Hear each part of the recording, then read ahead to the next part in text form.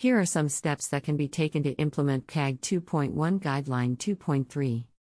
Identify any content on your website that may cause seizures, such as rapidly flashing or flickering images, strobe lights, or animations that change rapidly.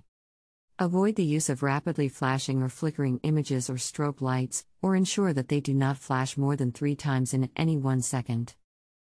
Provide a way for users to turn off or adjust the intensity of flashing or flickering images and strobe lights.